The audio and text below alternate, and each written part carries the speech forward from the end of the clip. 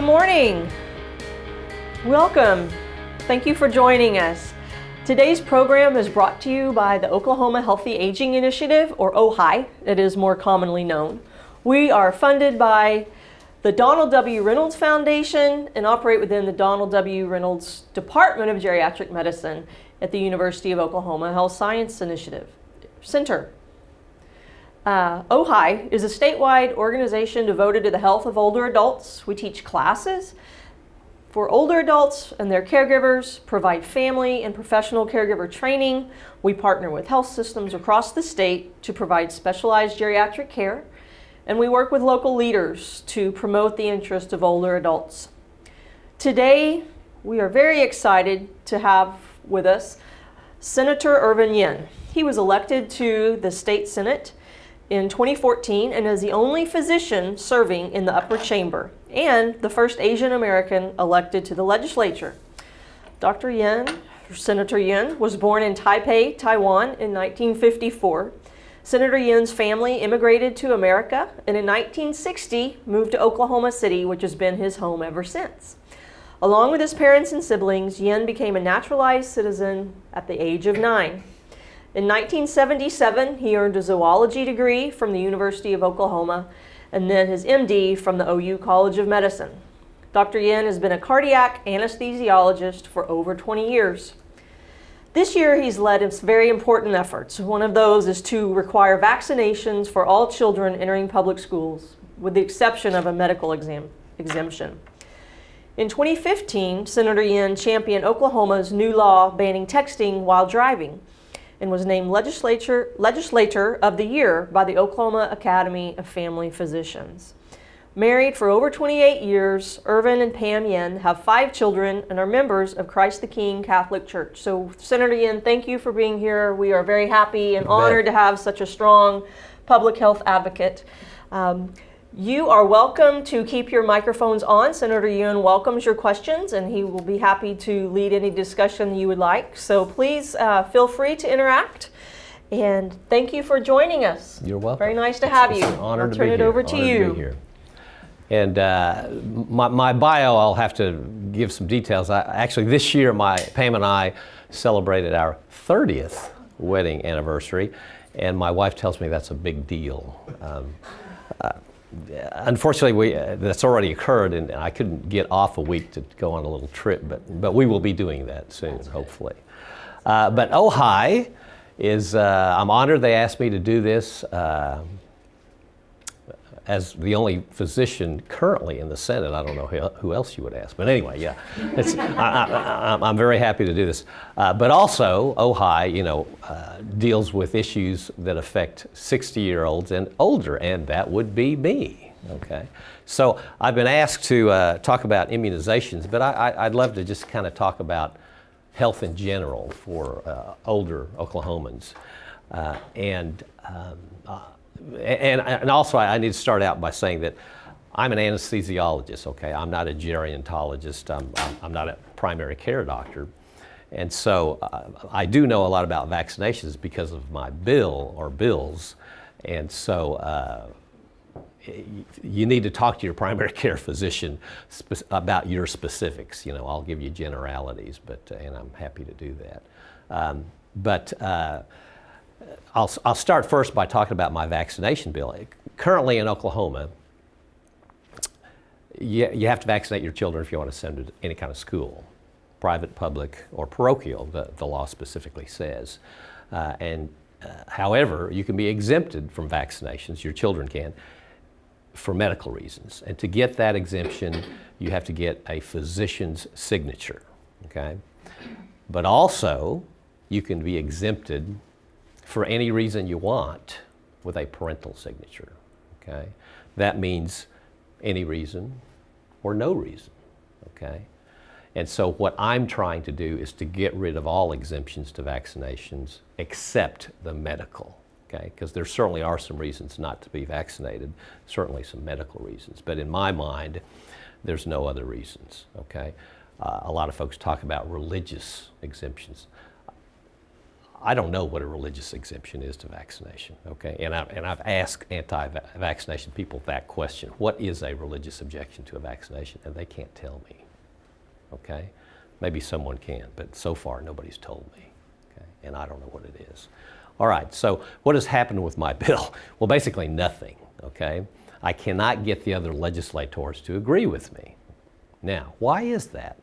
Well, two reasons. One, the anti-vaccination people are very vocal and they're pretty well organized, and they show up at the Capitol to talk to the legislators. And in my opinion, they give the legislators kind of a skewed opinion on vaccinations, because the pro-vaccination people don't show up at the Capitol. It's just the anti-vaccination people that show up. But I believe the vast majority of Oklahomans agree with my bill. In fact, we've done a couple of polls that show that. In fact, 67 to 72% of Oklahomans agree with my bill that takes away all exemptions except the medical. So I will keep working on that. Hopefully we will get it done. Actually, I'm certain that we will get it done sooner or later, but I'd like to get it done sooner before we have an outbreak of some disease. And this is very important, especially for seniors. Last year in the state of Oklahoma, the health department tells me that there were 86 cases of whooping cough, also known as pertussis. Pertussis just means coughing. And this year, already in 6 months, you're coughing, you don't have pertussis yet. This year already, there's been 70 cases, okay? Why has that happened? Well, in my opinion, it's the anti-vaccination movement, okay? The anti-vaccination movement occurred in other states earlier than it did in Oklahoma, like everything, okay? And it occurred in California years ago, and so their vaccination rates went down. For measles, mumps, rubella, it went down to 90%. And then they had the outbreak from Disneyland, okay, last year. I think it was early last year. And so the California legislature passed a bill, just like the one I'm trying to get passed, okay? That law is going into effect now for the fall term, okay? It didn't go into effect until school started, and I guess school started out there like it has here. But already, their measles, mumps, rubella vaccination rate has gone from 90 to 93% already. Now, you know, you can't say that's specifically that law. Probably more, it's more so the outbreak from Disneyland. You know, a lot of people, well, several years ago, I think about 4 years ago, there was an outbreak of measles in an Amish community in Ohio, okay? Like 180-something people got measles. And normally, if you look at the last 10, 15 years, the number of people that get measles in America is around 40, 50, maybe 60 cases. But that year, in one community in Ohio, 180 something. Now, from what I can tell, I don't believe anybody died, but 8 people were hospitalized. Okay, measles, yeah, people say, what's the big deal about measles? Well, measles can cause encephalitis. What is encephalitis? That's inflammation of your brain. I don't know about you all, but I don't want inflammation of my brain. So that's not a good thing. So what do you think is cheaper? Vaccinating 187 people or hospitalizing 8 people? In my opinion, immunizations and vaccinations are a no-brainer, okay? And virtually every physician that I know will say the same thing. I'm sure you can find a physician that disagrees with my bill, okay? But it will be very difficult to find that physician. All the physicians I've talked to absolutely agree with my bill. And they always ask me, well, why don't the legislators pass it? And it's because they get this skewed vision from their constituents. And a bunch of these legislators are, you know, anti-big government, and they believe mandating vaccines is big government, okay? I don't agree with that. Mandating vaccinations is about public safety. It's about protecting that immune-compromised child when that child goes to school so they are not exposed to a highly contagious disease that could kill them. That could kill them. Now, I'm not worried about my family. Thank God none of my kids are immune compromised and they're all vaccinated. Okay? It's not about my family. It's about families that have somebody that's immune compromised. That's who it's about. And I had one person tell me that she said that, you know, she didn't have any kids. She said, you know, if you have a child that's immune compromised, that child should stay at home. I disagree with that. I disagree with that. That child should be able to go to school with other kids if the vaccination rate is high enough. And currently, like I said, in Oklahoma, or maybe I didn't say, we're only at 90%, like California. We used to be 95%.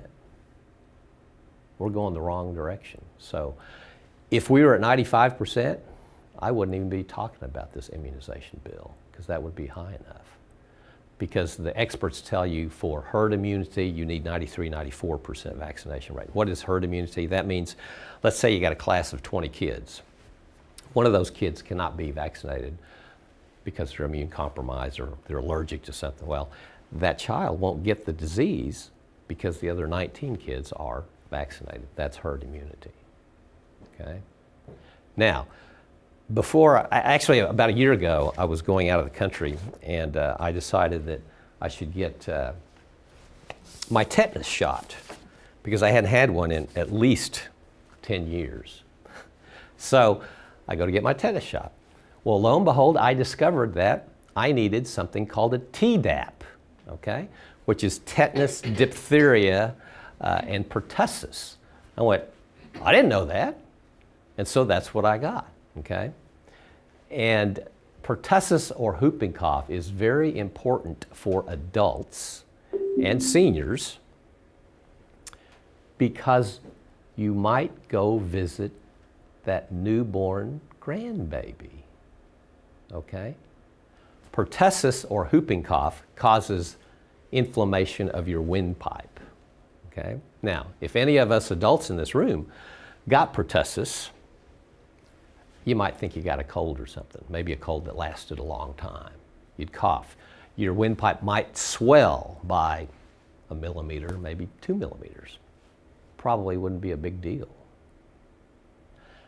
But in a baby, it can be a big deal because the size of your windpipe as an adult is about as big as your little finger, okay? A baby's windpipe is about the size of a small straw. And 1 to 2 millimeters of swelling in their windpipe can kill them. Okay? And as a matter of fact, either 3 or 4 years ago, a 2-month-old baby in Elk City died of whooping cough. That's nuts. That's insane. We should not have any cases of whooping cough, let alone a baby dying. Okay? Let me tell you about whooping cough. In 1976, in the entire country, there were only a little over 1,000 documented cases. That's 1976. You go to 2012, there were nearly 50,000 cases. That's the wrong direction. And that's documented. I'm sure there are more than that, but documented a little over 50,000 cases. Why did that happen? There were really 2 reasons, but the primary reason, in my opinion, is the anti-vaccination movement. Okay? But also, over the years, they have changed the pertussis vaccination.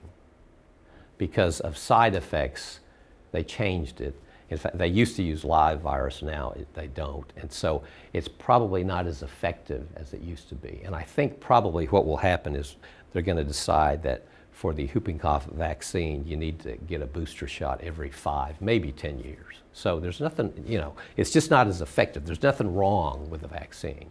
It probably just needs to be given every so often, okay? So we'll talk about vaccinations for older folks. And again, I'm an anesthesiologist, And so I started reading about vaccinations for older folks. And lo and behold, on one of these pieces of paper, it says that, well, we'll talk about this here in a second, but when you're 50, you're supposed to get the meningitis vaccine. And I went, I'm over 50, I haven't gotten that. So I ran out and got that a few weeks ago. But so I think the healthcare, medicine, doctors have not done a very good job of educating our older folks about the vaccinations that they need.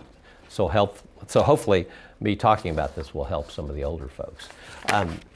I'll start out by saying that there was a study a few months ago. They looked at elderly folks in nursing homes, because that's an easy group to study because they're all in one place. You know, it's harder to study all elderly folks, but there's no question that immunization in nursing home populations decreases morbidity and mortality without question.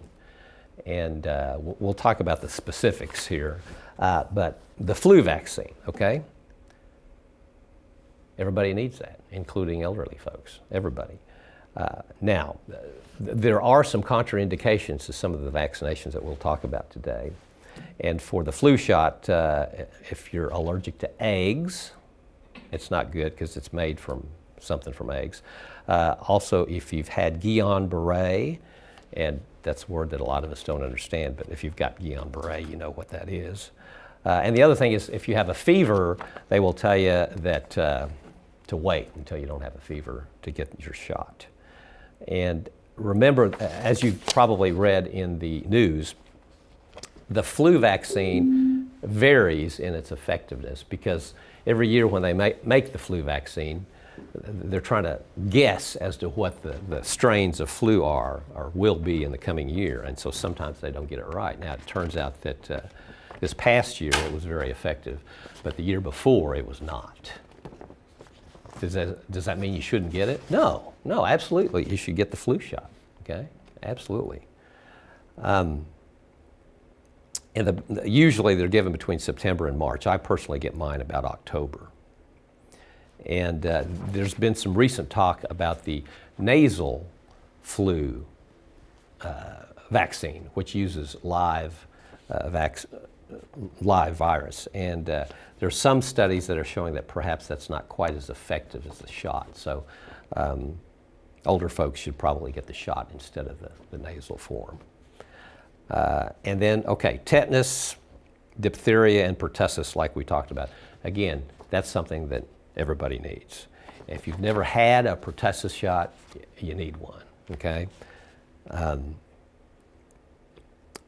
And every 10 years, you need the tetanus and diphtheria, okay? If you've not had those within 10 years, go get those. And if you've discovered that you've never had a pertussis shot, you'll get all three. Okay, all right. So that's everyone. Now, let's see.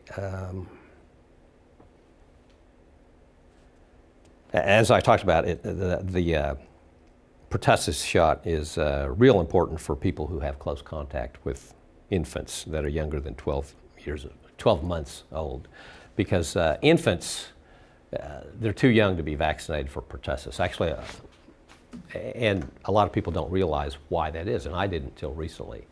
I thought that they didn't vaccinate newborns because it might be dangerous for them. Well, that's not the case. What it is the newborn inherits antibodies from the mother. And if you try to vaccinate them, they don't get immune because the antibodies that the newborn has interferes with the immunization. So yeah, so that's why they got to wait a few months before they start immunizations. Except for one of the hepatitis vaccinations. They give that to all babies when they are leaving the hospital, even premature babies. And you will hear the anti-vaccination people say that it's never right to inject these poisons into a newborn or a preemie. Well, okay, if you look at the list of ingredients in these vaccines, there's all kinds of stuff in them, okay? But thankfully, they're at minuscule quantities. Just like if you look at the ingredients in the water that you drink at home, there's going to be stuff in it. In fact, I got a report from my water company that said there's arsenic in the water that's slightly above what it ought to be. Okay? Am I worried about that? No. I mean, if it goes up more, yeah, then I'd worry about that. But again, if you read the ingredients in anything that you ingest, there's some bad things, okay? But thankfully, they're in minuscule quantities. And these anti-vaccination people will frequently blame vaccines for all kinds of diseases. Why does that happen? Well, let's say you have a child, and this child gets some god-awful disease. Well, that child probably, prior to you discovering this god-awful disease, got a vaccination. Because we give kids, normally, if you're not an anti-vaccination person, we give our kids vaccinations frequently between the age of, when they're born and 12 years old. So it's easy to blame vaccinations when a disease shows up. Okay? But it's like one of the other doctors that I worked with yesterday. He said, yeah, well, you could blame eating breakfast. So just because something B happens shortly after A, that doesn't mean there's a cause-effect. It's worth looking at. And in fact, I recently read that in communities that spray for mosquitoes from airplanes, aerially, those communities have a 25% higher incidence of autism. Okay? Does that mean that the spraying is causing it? No, but it's something you should look at. And speaking of autism, there are 0 studies that show any relationship of autism and vaccinations. Okay, there are none. Years ago there was one, but that's been debunked. In fact, it was fraudulent. The author of that study lost his medical license in England over it. Okay? And someone recently sent me an article from Australia where they looked at like 11 different worldwide studies on vaccinations and autism. And actually, one of these studies did show a correlation between autism and vaccination. And it was that in the group of people that got MMR, measles, mumps, rubella vaccination, incidence of autism was lower. Okay? So the anti-vaccination people need to stop talking about autism. They're still doing it though, unfortunately. Okay, if you have a history of epilepsy, you need to talk to your doctor before you get the Tdap. Also, if you've had Guillain-Barré, again, you need to talk to your doctor about that. Also, if you've had severe swelling or pain after a prior dose of Tdap or TD, tetanus diphtheria, you need to talk to your doctor about that. So remember, every 10 years you need tetanus and diphtheria, and one time you need pertussis. Okay, shingles or herpes zoster. I would recommend that if you are over 50, okay? But an important thing to remember is that most insurances will not pay for that until you're 60. I got mine recently. And shingles, I'm a bit unusual because I got shingles when I was 4 years old. It's very, very rare in children. And yeah, it's terrible. It's terrible. And even if you've had shingles, you still need to get the shingles vaccination. And for those of you who don't know what shingles is, you probably know somebody who's had it. It's painful, blistering skin rash, and it's caused by the varicella zoster virus. And varicella is chickenpox, I'm sure a lot of you know. And the CDC recommends that everybody over 60 get vaccinated because actually more than 99% of Americans over the age of 40 have had chickenpox. You may not remember it, but chances are you've had chickenpox. Don't get the shingles vaccine if you've got a weak immune system like AIDS or HIV. if you're being treated with drugs that compromise your immune system, including such medicines as steroids, or if you're on chemotherapy or radiation therapy, or you've had a history of cancer affecting the bone marrow or the lymphatic system, such as leukemia or lymphoma. Okay?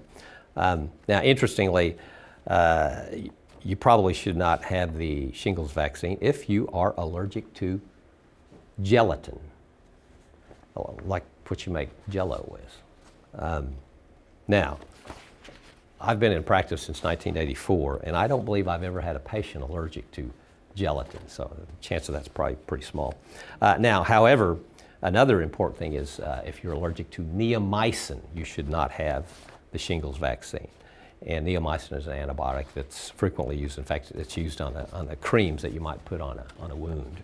But so that's important. If you're allergic to neomycin, you should not have the shingles vaccine. And I will say, since 1984, I've probably had several patients that were allergic to neomycin. So something to remember. Okay, MMR, measles, mumps, rubella, that vaccine, if you were born after 1956, you're supposed to have that. Now, most of the people listening to this are born before 1956, myself included, I'm sure. And that's because the measles vaccine started in 1957. And you should not get this vaccine, again, if you're allergic to gelatin or neomycin or to a previous dose of MMR, measles, mumps, rubella. Again, if you are moderately or severely ill, you need to postpone the vaccination with MMR. If you are or might be pregnant, you should hold off. Talk to your doctor about it, your OBGYN. And this says that women should avoid getting pregnant for 4 weeks after getting the measles, mumps, rubella vaccine. And again, if you have AIDS or another disease that compromises your immune system, you should not have the measles, mumps, rubella. Also, if you're being treated with drugs that compromise your immune system, any kind of cancer, if you're being treated with chemotherapy or radiation therapy, if you've got a low platelet count, if you've recently had a transfusion or were given other blood products, and I don't know the reason for that one, anyway. Okay, hepatitis A vaccine. Adults 50 and older that engage in certain behaviors should have that one, okay? Including same-sex male intercourse, illicit injectable drug use. Those people are at higher risk of contracting hepatitis A, and they should be vaccinated. It's spread through close contact. So it's also recommended for people with chronic liver disease. If you have close contact with somebody that has hepatitis A, you should also probably be vaccinated. Or if you're traveling to an area that has a lot of hepatitis A. And it's given once for babies, but there's 2 doses over 18 months if you're older. And another important thing is, for the people listening, if you or anybody close to you is adopting a child from a country with a high rate of hepatitis A, you should get vaccinated for that. Okay, hepatitis B. Again, if you're 50 or older and are at risk for for hepatitis B, that would include having sex with partners who are infected with hepatitis B, a man who has sex with other men, if you have more than one sex partner, if you inject street drugs, if you have chronic liver or kidney disease, if you're under 60 and have diabetes, if you have a job that exposes you to human blood or other body fluids, again, if you live with people or in contact with people that have hepatitis B, or if you work or live with the developmentally disabled, if you're on kidney dialysis, again, if you're traveling to a country that has a lot of hepatitis B, and if you have HIV infection, you should get the hepatitis B vaccine. And that's given in 3 doses, with the second dose given 4 weeks after the first, and the third dose 5 months after the second. But again, you don't have to remember that. Your healthcare provider would know all that. If you're unsure about your hepatitis B vaccination status, then just get a booster.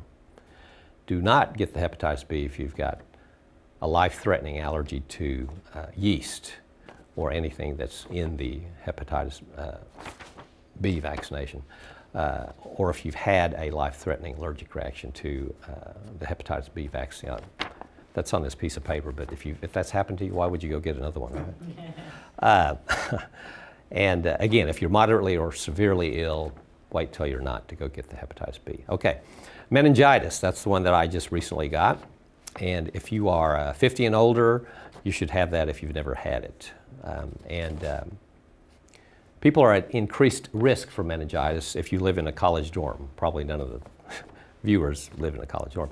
If you work in a laboratory in which you're routinely exposed to the meningitis bacteria, if you're in the U.S. military, if you're traveling to parts of the world where meningitis is common, such as Africa, if you've got a damaged spleen or your spleen's been removed, if you've got persistent complement component deficiency, that's an immune system disorder, and if you've have or may have been exposed to meningitis during an outbreak, so you need that. Okay, and it so happens that if you're 50 to 55, there's one kind of meningitis vaccine you're supposed to have, but if you're older than 55, there's a different one. But again, your healthcare provider would know that, and a pharmacist knows that as well. Okay, and then the last on my list is the pneumonia vaccine. Okay, everyone 65 or older needs the pneumonia vaccine, and then people over 50 with certain risk factors. So talk to your doctor about that. Let's see. It's real important that you get this, especially if you're a smoker or you have serious health problems like chronic lung or heart disease, diabetes, asthma, leukemia, lymphoma, or alcoholism. And if you work around chronically ill people, then you should get this as well. Okay? So that's a very brief summary of immunizations for folks really over 60. Okay? Now, kind of questions. Anybody have any questions? Hopefully I'll hear you. She's getting ready to talk here. Hi, this is Erin from Pocket City. Ah, good. I have a few questions for you. Shoot. If that's okay. Okay, I just had a baby, so a lot of these are concerned with just being a new mom for me. Sure. I was wondering because I did not get, and I don't know of my history of pertussis, but I have an infant at home. Would it be safe to go ahead and get that vaccination now, or should I wait till she's out of the 1-year phase? No, I think it would be safe because the pertussis vaccination now is not live virus. Okay. Okay. Yeah. My other question is with MMR, if I've had it before, do you need a booster on that, or is that just a one-time vaccination? You know, let me see here. MMR. I think that's one time, but ask your healthcare provider just to make sure. Yeah. Yeah. I have one more question. Yeah, I think that's just one time. Yeah, sure, shoot. My other question was about your opinion on fairly new vaccinations. HPV? Well, which one is that one? HPV, human papillomavirus. Yes, like I know I was offered that a few years back when I was at the very end of the age group for it, and I was kind of nervous to get it because it had only been out a couple years. Yeah. Sometimes I think back to that, and I was just wondering what your opinion was if, you know, faced with a situation like that again. All right. Do you think it's safe to go ahead and take it if they're in? Yeah. Let me tell you some statistics about HPV, human papillomavirus. It's rampant. Okay, the virus is rampant. In fact, I've had doctors tell me that they believe that in America, if you're having sex with someone that's had sex with somebody else, you've got HPV or you've had HPV. It's that rampant, okay? Some of my obstetrician buddies tell me that, well, maybe it's not that bad, but it may be 90%, okay? So the point is, if you're having sex with somebody that's had sex with somebody else, chances are you're going to get it. So absolutely you should get the HPV vaccination. Now, HPV can lead to cervical cancer, okay? We know that. In women, of course, because men don't have a cervix. But it can also lead to throat cancer, which men can get. And I read a frightening statistic just about 2 weeks ago, and that is they say that, I can't remember what year this was, but the last year they have statistics for, which was either 15, maybe 14, they said that the incidence of cancers in America caused by HPV went up 17% in 1 year, 17%. So yes, get the HPV vaccine. And I think they started in children at maybe 11 or 12, maybe 13 years of age. And of course people go, my kid's not having sex, what do they need that for? Well, it's like all immunizations. You get the immunization to protect you in the future, okay? And the vast majority of people in this country ultimately will have sex. That's why you need to get the HPV vaccine, because HPV is rampant. So were you asking about any other immunizations besides HPV? You said newer. Well, that was the one I was thinking of. Yeah, I'm sure it was, yeah. You know, I'm sure they'll come out with new ones. I just didn't know Yeah, if right, new right, was on right. new. What is it? You know what the age cutoff is for the HPV vaccination? Yeah, there is an age cutoff. But again, I suppose if you're married and you only have one sex partner, then maybe you don't need to have it. But if you're unmarried and might have sex partners in the future, I'd go get it even if you're over 25. Absolutely. Thank you. And also, if there's a great Nova episode that's about 45 minutes long on vaccinations. It's really cool to watch if you have time, because Oklahoma City is prominent in it because they interview a pediatrician, I believe, or maybe OBGYN at OU, at the medical center, who talks about HPV, about the vaccine. But they also interview a woman in Northwest Oklahoma City that had a daughter die at 36 years of age from cervical cancer. That's a great Nova episode. And the episode starts out by talking about, with a couple that had a child that got vaccinated and then shortly after had a seizure, okay? So this couple were anti-vaccination. They thought the vaccination caused this child's seizure, okay? Well, they later found out that their child had a rare genetic disorder called Dravet syndrome, or it's D-R-A-V-E-T, okay? So I guarantee you that vaccine did not cause the child's Dravet syndrome because that's a genetic disease. That kid was born with it, okay? Now, it's certainly possible that the vaccination of the child triggered the first seizure, okay? Because what's one of the side effects of lots of vaccinations? A fever, okay? And fever can sometimes lead to a seizure. In fact, there are children that have a fever and then a seizure, and then the rest of their life they never ever have another seizure. And so those are febrile seizures, okay? So again, the vaccine did not cause the disease, but it might have triggered that very first seizure. Now, if you've already been exposed to something and you get the vaccine, will it kind of keep it from progressing, do you think, or does it have? Well, that's like sometimes when they have outbreaks in different places, that they go in and vaccinate everybody. So yeah, if you're around an outbreak, absolutely still go get vaccinated. Yeah, absolutely. Now, hopefully we won't have outbreaks.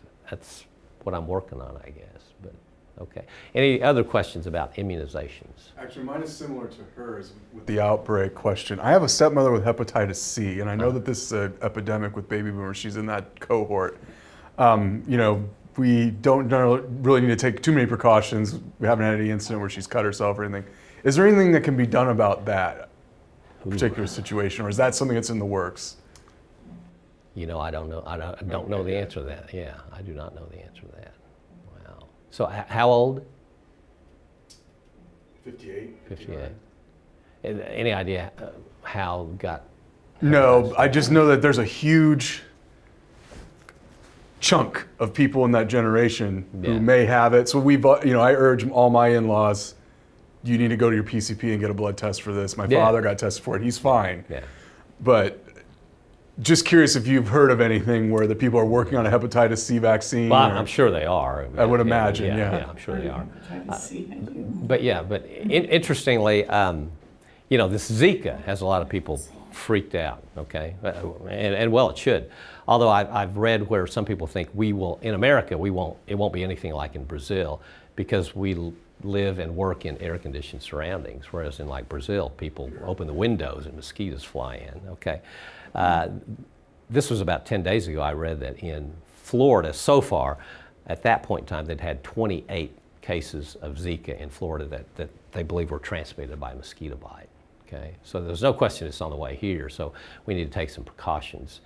Try not to get bit by mosquitoes, which of course sometimes is difficult to do. But I have a way to do that, at least at your house. Okay. At my house, I've had a mosquito problem for many, many years. I've lived in my house since 1989. And I've tried everything for mosquitoes, okay? And I've discovered over the years there are two things that work for mosquitoes. One is a fogger, okay? It spews out this it's really a gas. And it will work for a few hours, okay? But that's it. But there's another product that I started using 5 or 10 years ago that's unbelievable. Write this down. Cutter, C-U-T-T-E-R. They make the stuff that you slather on when you go camping, okay? Well, they make a product called Backyard Bug Control, okay? Backyard Bug Control. It comes in a gray bottle. It hooks up to your water hose, mixes, and then you spray it, okay?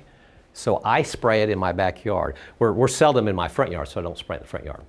But in my backyard, I spray where, I don't spray all the grass. I spray where the grass meets the building or a fence, and I spray shrubs, bushes, the trunks of trees, and low-hanging branches of trees.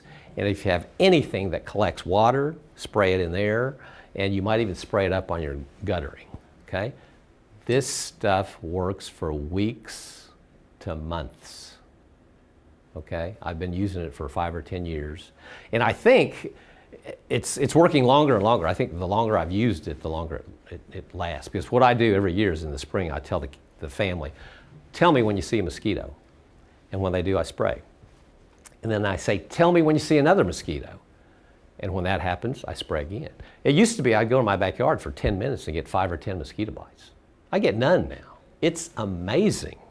Now be careful because Cutter recently came out with another product called Backyard Bug Control, and it's an aerosol can. And I know nothing about that, okay? But the Backyard Bug Control that hooks up to your water hose, it works. It's about 10 bucks.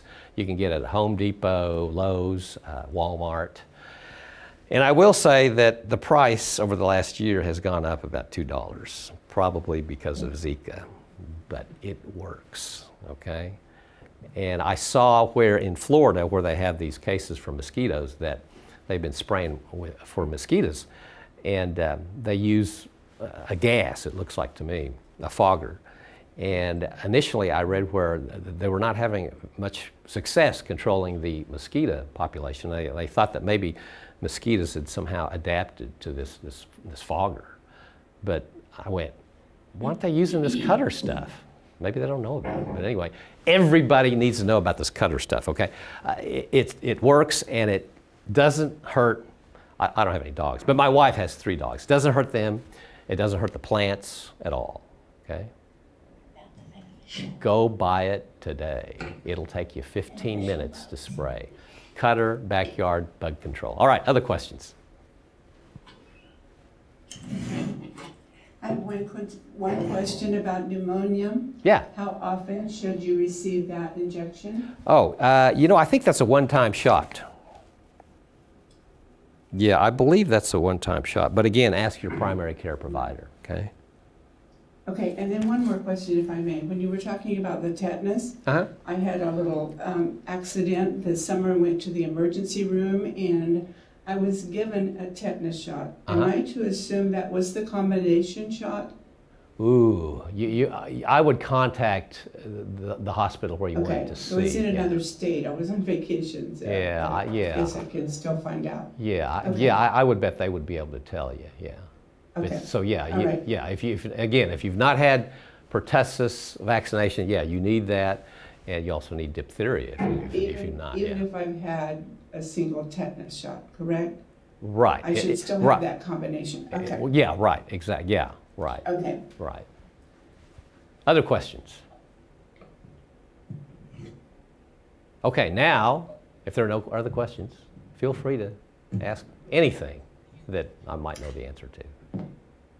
Okay, let's talk about just kind of health in general, okay? You know, I told you that when I was 4 years old, I had shingles.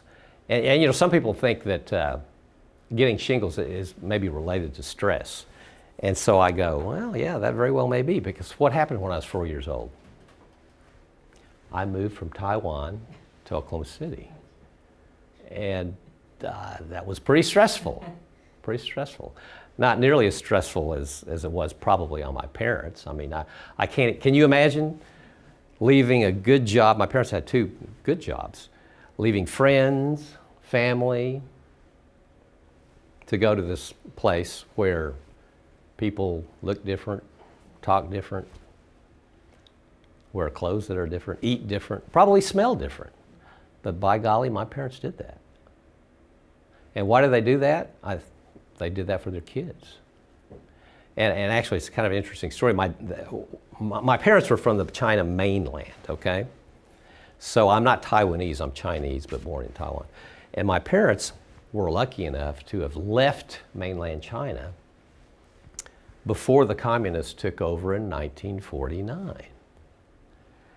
And my mother worked at the weather station in Taipei, the capital. My dad worked for the railroad system in Taiwan. And they both came from capitalist families. In fact, my uncle, who I've never met, my mother's only brother, he was the director of the weather station in Taipei. But also, at some point in the 40s, he was the mayor of the second biggest city in Taiwan, which I don't know the name of that. Plus, I couldn't say it if I did properly. But unfortunately, he moved back to mainland China before 1949, when the communists took over. And so I think he went back primarily to run the family business, which was a store that sold art supplies and writing utensils. He got put in prison by the communists when they took over, and they confiscated the family store. He was in prison for years, subsequently released, but then for some reason they put him back in prison months or years later. And the story is that he was released again, and the vehicle that was carrying him away from the prison had an accident. He was killed. Okay, so that's the story. And my parents really did not know that story until the 70s, because there was really no communications between the West and mainland China, because they're communists. And it was only when Nixon visited China and started opening relations that my parents found out the specifics of that story. Anyway, so my parents, both from capitalist families, they thought the communists would come take over Taiwan, or Formosa is what was known back then. So when I was 2 years old, my family decided they were going to come to America. So my dad left my mother with 3 children under 10 in a full-time job and came to Oklahoma City. Why did he pick Oklahoma City or Oklahoma? I'm not for sure, but I think it has something to do with there being a need for civil engineers, which is what my dad was, and maybe something to do with Oklahoma Ag, now known as OSU, because he ultimately, over the next 2 years, he got 2 things. One was his master's degree in engineering from Oklahoma Ag, but he got his permanent residency status. And so my dad was gone on the other side of the world when I was 2, and then when I was 4, the rest of the family were able to move to Oklahoma City because he got his permanent residency status. And within 6 months, I think, for sure a year, but probably 6 months, we moved into the Senate district that I now represent. And my mother ended up working at the Medical Research Foundation as a lab technician for 25 plus years. My dad was a structural bridge designer for the Oklahoma DOT and worked there for 25 plus years. But why did I mention all that? What was I going to say? Oh, so anyway, I'm a lucky guy. Okay, so my parents took high blood pressure medicine. Okay, all right. My dad took it really his entire adult life. When I was 29, I'm 61 now. When I was 29, my blood pressure was borderline. Okay, I knew I was going to have to take blood pressure medicine.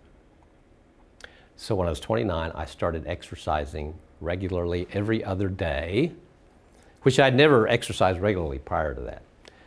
So I went to the health club. There's a club here in town called International Fitness. And if you bought 2 years, you get 2 years free. Well, unfortunately, they went bankrupt after 3 years, so I only got 1 free year. But anyway, they had a cardiovascular workout that got your heart rate up and kept it up.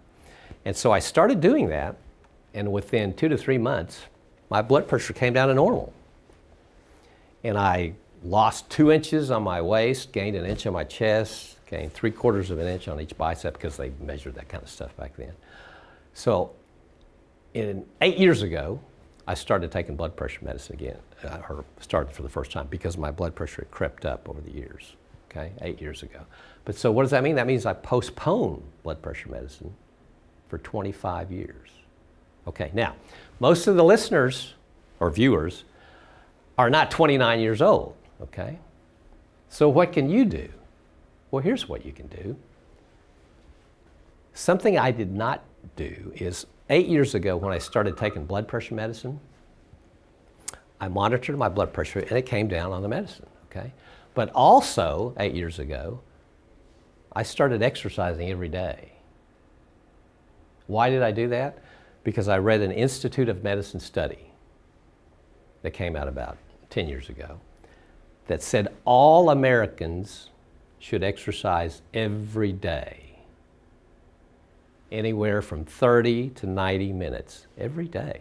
Closer to 90 minutes if you've lost a lot of weight and you're trying to keep it off, or if you're trying to lose a lot of weight, okay? So eight years ago when I started the blood pressure medicine, I started exercising every day. I still went to the health club every other day and did this kind of cardiovascular workout. But on my off days, what I try to do is bicycle, okay? But I'm a fair weather biker. If it's too cold, too hot, or too windy, I do like a stair machine or a stationary bicycle. My wife bought me an ancient Schwinn Aerodyne for $25 at an estate sale. Works perfectly. But so that's what I do. Okay, but what I did not do 8 years ago was I did not quit taking my blood pressure medicine to see if this exercising every day made a difference. Well, about a month ago, I quit taking my blood pressure medicine to see what my blood pressure would do. And you know what? My blood pressure's fine. So that's what you can do things like that to take care of yourself. I hate taking medicine, so I am ecstatic that I'm off of the lisinopril is what I took. And by the way, for those of you who don't know, lisinopril is prescribed a lot for high blood pressure. It's a great medicine. It's been around for a long time. But it has one side effect that a lot of people have, including my wife and my mother had it. They couldn't take it. It causes a cough. And it's kind of a dry cough that's kind of irritating because it's always there. Yeah. But so yeah, if you have that and you're taking lisinopril, talk to your doctor. It's probably being caused by the lisinopril. So I now take nothing for blood pressure. So anyway, there are things you can do. And my mother, actually, before she died, for the last 3 or 4 years of her life, had some sort of dementia, okay? Was it Alzheimer's? Was it senile dementia? Well, we don't really know. But, so I'm probably at risk for that. So what can you do for that? Well, there's lots of articles, medical articles that say there's 2 things you can do for dementia, okay? 2 things. One is physical exercise. It helps. So if you're not doing a regular regimen of physical exercise, start doing it. And you don't need to go run a marathon. walking is just fine. Walking is just fine. And if you have access to swimming, swimming is great, especially if you have joint problems, okay? But a lot of people don't have access to swimming all year long. But my mother, I tried to get her to exercise. And she actually did a little bit of it for a while. But she kind of quit because she said she didn't like to sweat. Well, if you're going to exercise, you might have to sweat, okay? So exercising helps with dementia, okay? Now they're working real hard on treatments for dementia, and in fact at the OU Medical Center they're working real hard. There used to be a guy named Jordan Tang that's been working on research for that, although I think maybe he's retired. But okay, what else can you do besides physical exercise? You can actually use your brain differently, okay? Take up something new. If you've never played bridge, start playing bridge. If you've never done crossword puzzles, do crossword puzzles. Or if you're my age, maybe become a state senator, because believe me, that's a lot different from being a doctor. A lot different. All right, so let's see, what else can I talk about? Any questions about what I've just been talking about? So be proactive in your health. But also, as you get older, of course, you need to be careful, you know. I mean, like, I worry, I have a two-story house, and I worry about going up and down the stairs, you know, just flying up the stairs like I, have always done, you know. Well, as you get older, you might think twice about that, kind of, because, you break a leg or something, break your hip, boy, it's going to be bad news. So you do need to be careful. But again, as far as exercise is concerned, walking is just fine, okay? 1 hour, wow, cool.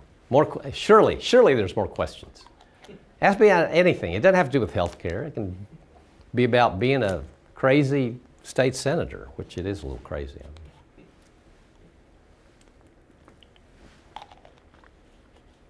Well, okay. Well, it's a pleasure doing this, and maybe we can do this again sometime. I'm happy to help out. Thank you all for watching. Thank you, Senator Yen. We appreciate you coming today to talk about immunizations and general health tips for seniors. Absolutely. Please remember, we offer a number of classes for free through OHAI, www.ohai.org, some of which deal with healthy eating and exercise and low-impact exercise. Some of our exercise classes are modified for people who may be in a wheelchair or for people with limited mobility. So there's a lot of possibilities for you to be proactive about your health. And if you'd like to pick up the phone, which seems to be a lost art nowadays, you can call us at 405-271-2290, and we will try and connect you with a class or an opportunity in your area. Thank you for attending today's video conference, and we hope you enjoy the rest of your day.